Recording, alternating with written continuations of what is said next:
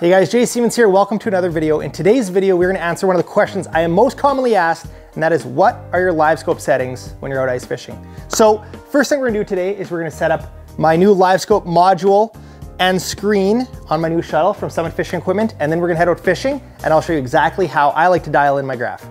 All right, first thing is Summit Fishing Equipment came out with a new graph. And the cool thing is they're always tweaking their designs. It's not mass produced overseas.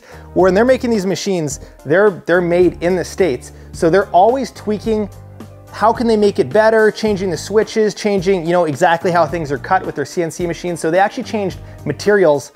All right, so now their shuttles are made out of something called HDPE plastic. I don't know much about it, but they said this is some of the most durable material they can get. And it actually, a similar shuttle in aluminum is lighter. They were working on an aluminum prototype that I used last winter, and they actually scrapped the aluminum idea. I know there's a lot of aluminum shuttles out there, but there's definitely a lot of pros to this plastic type over the aluminum, and you would not believe how durable this is. This one, as you can see, it all fits together very tight, so there's not a lot of cold air. It keeps it a little more insulated, a little warmer, because you keep that battery a little more out of the elements, it's gonna stay warmer. So this material in general isn't gonna get as cold as aluminum, and the ice, snow won't build up on the bottom. It won't be cold on your hand the same way as aluminum. So they said this material is the way they wanna go. And they actually sent me a picture of this shuttle. This is the prototype with a vehicle on top of it. Ridiculous, I'll insert it. But this one is the one that I was using for the last couple of videos. I wanna show you a quick little stress test, just because I think people get scared of a plastic shuttle. All right, we have the shuttle here. I mean, I'm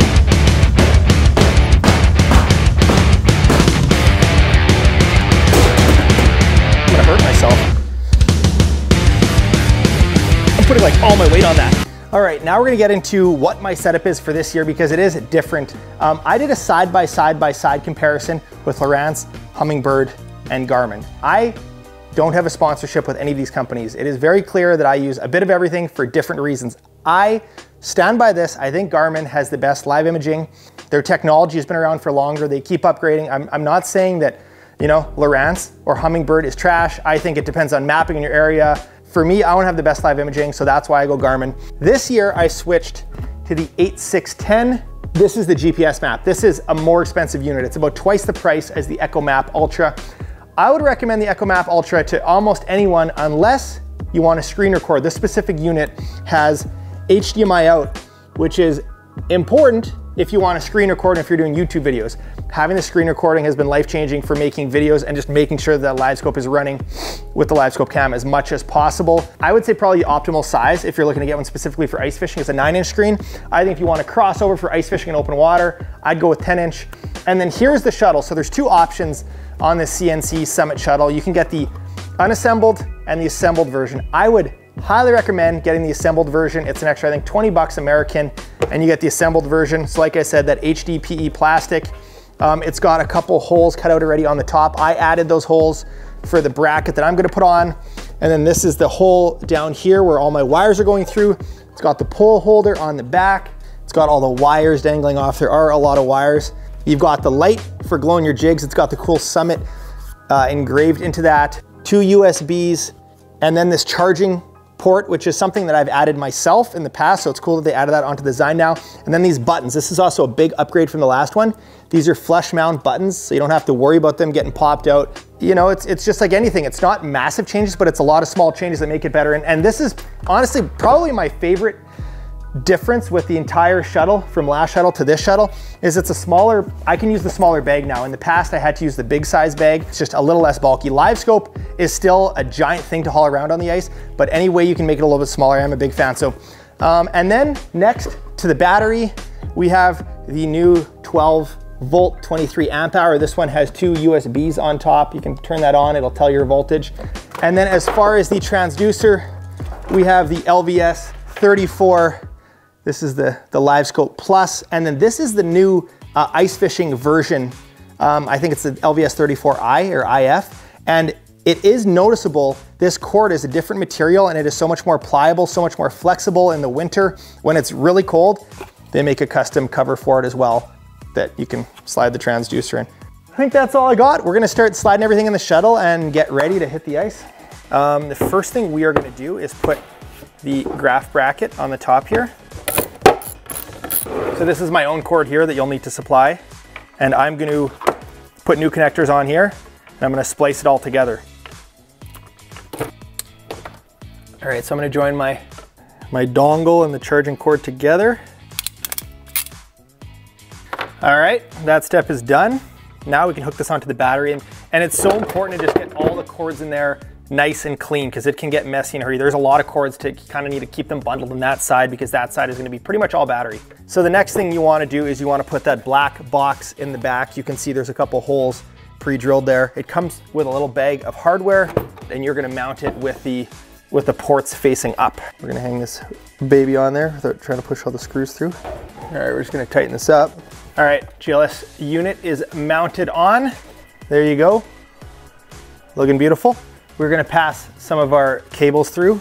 We've got the power cable, then we've got another power cable. All right guys, here is the AverMedia recorder, which I'm gonna be rigging on my shuttle as well. This is what we use for Aquaviews for recording. It's not an amazing option, but they're just, I don't know if there is a much better option out there. So it records to a micro SD on the back.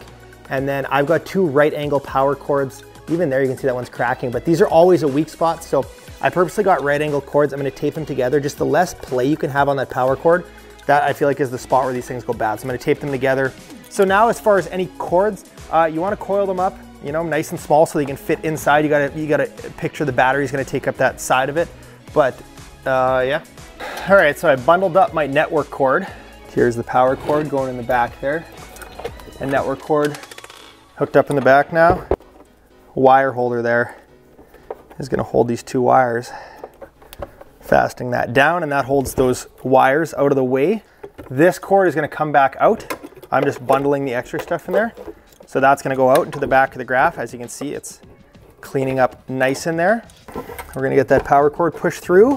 This is all cozy, but I mean, there's a reason it's cozy. Otherwise the shuttle is giant. We're dropping that Dakota Lithium in, and it just drops in like a glove right there. We have that room right there to stuff the rest of the cords in. But before we do that, we need to connect the cables into these little dealies. So you've got your positive in, that holds nice and tight. This is your negative. We've got another positive and another negative. I'm gonna just slowly fit everything in here. Once again, I'm gonna check, make sure they're turning on and giving life.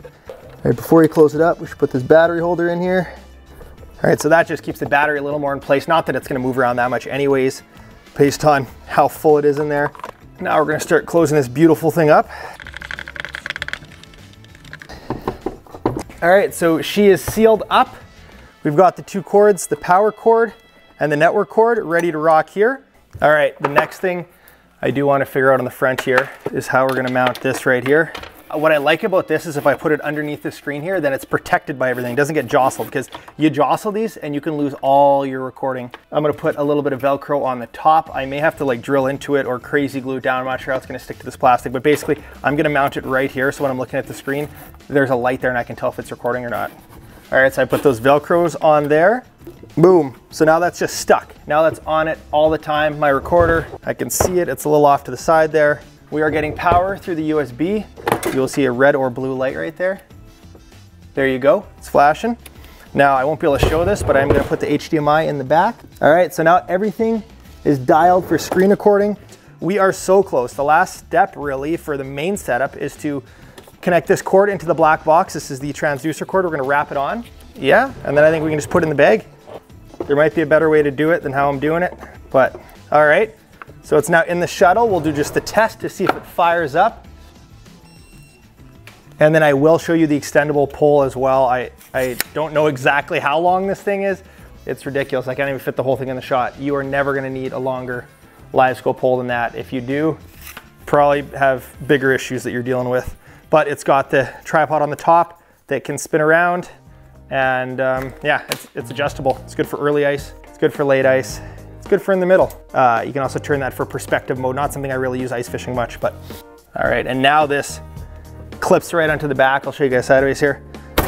Boom, friction fits in there.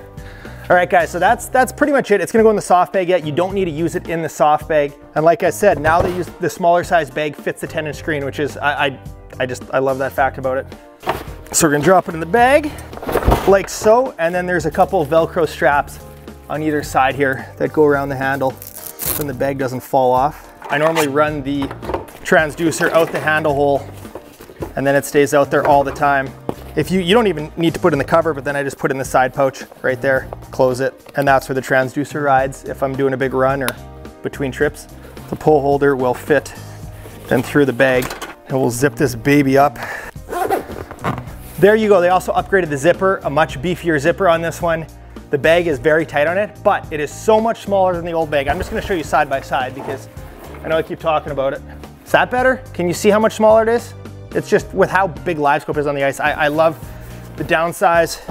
Anyways, it's been a lot of talk, and the last thing I want to show you is how easy it is to charge. So like I said, I have a bunch of those quick connect ends and I rigged them onto all my electronics so I can use like the same charger for anything that's running a lithium battery. Is just plug it in at the end of the day. Don't have to mess around with getting at the battery. Now it's charging, we're good, and we're going fishing tomorrow.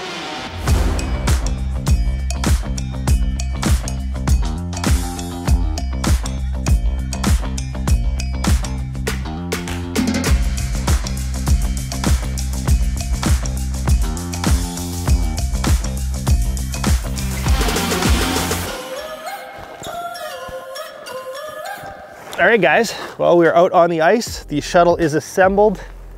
We have found some fish in the area to hopefully show you what a fish looks like on the graph.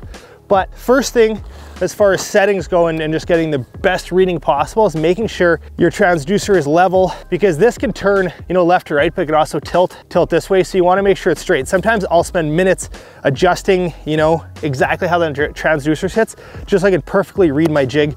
As I mentioned in past videos, the Livescope transducer is 135 degrees by approximately 18 degrees. So it's getting a pretty big swath. There's different settings under the installation setup on your graph, and you can do down view or forward view. Most of the time I keep it on forward view. You'll see there's a couple notches on the pole and then a notch, a big white line on the transducer itself. So I often keep this pointed forward. That's kind of the best way to search for fish, which is what we're doing now. We're looking for crappies on a mud basin. I don't think there's a better use for live imaging than finding these scattered panfish. So basically you want to make sure your transducer is going to be below the bottom of the ice. If it's not getting below the bottom of the ice, you're not going to get a good reading. So we're going to drop it down here. All right, so first thing we're going to do on the shuttle here is we are going to turn it on by pressing that button on the right. That's going to give it power to the shuttle, and then I'm going to press the power button on my graph, and that's going to turn it on. That button on the left is for the glow, the UV glow, if you want to charge your jig. How you want to set up your transducer, you want to line this handle up with the way the transducer is pointing, because that way, you know, whichever way I'm pointing the handle, that's where the fish are. So if I see fish 10, 20, 30 feet out, I can line myself up when I'm drilling holes with this handle, and it's always that visual indicator of knowing where the transducer is pointing. And now you've got the different settings. Right now, when you look at the color palette, this is my favorite color palette I like to use. This is called blue. And when a lot of people see it, they think that I'm using the old Panoptics, the first generation, because it used a similar color palette. But the truth is, this is Livescope, this is the newer generation, but this color palette just kind of looks like the old school. I like this color palette because it pops. When you see a fish, that harder return, that red color, it pops really good against the blue. It's nice for filming. It might not give you the exact same definition. So if you under options, sonar setup, appearance, you can play with color schemes. Probably the amber is what a lot of people are used to seeing. I know that's what Aaron Weeb uses a lot on his Livescope. Amber is good. I just feel like it doesn't pop. I don't like it for filming as much. So amber, very common one. I myself like to use the blue color palette. So that's the first part on my settings. There is color gain, which you'll notice makes that red pop a little more. It just kind of bumps the contrast up a bit. Bumping it up a little bit, 65 is good. I don't really mess with that too much. The main settings you're gonna deal with are your gain, your TVG, and your noise rejection. TVG stands for time varied gain or time variance gain.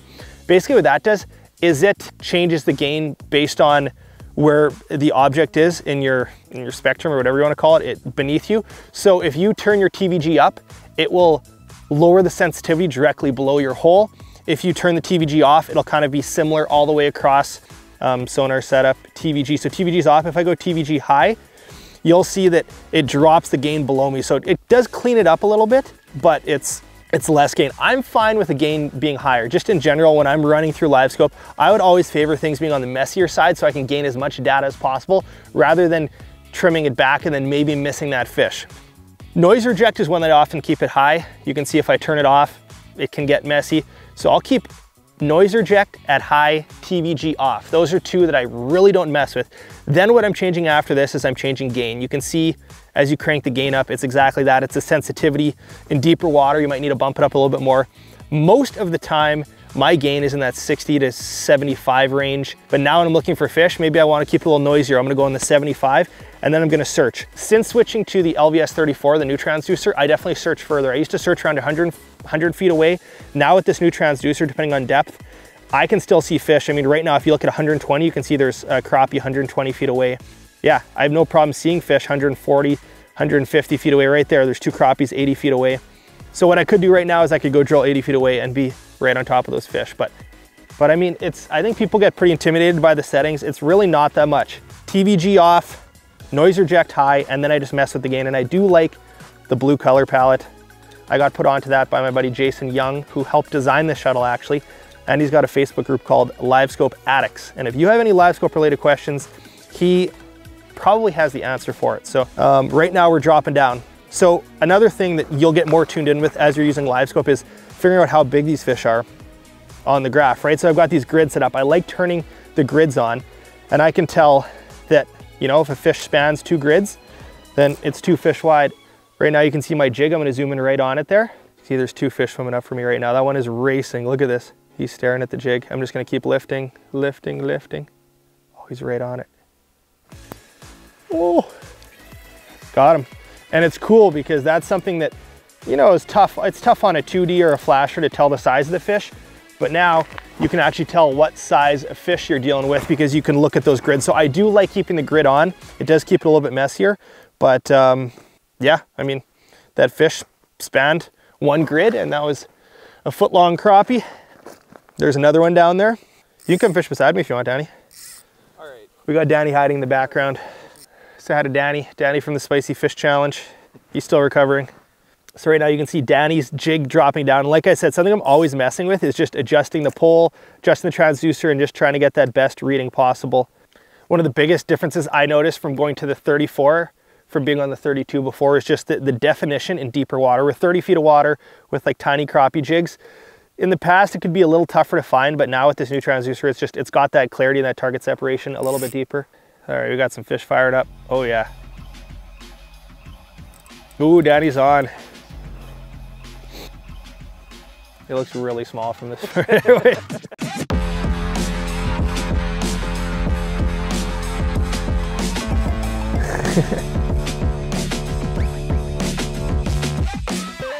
The definition, that's 30 feet deep. He's touching Daddy's jig. Oh, oh ho ho ho, baby.